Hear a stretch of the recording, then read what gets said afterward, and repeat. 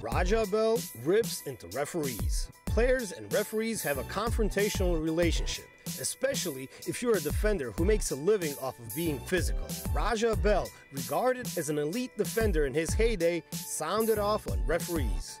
Here's my thing with officials all the time. Bell started.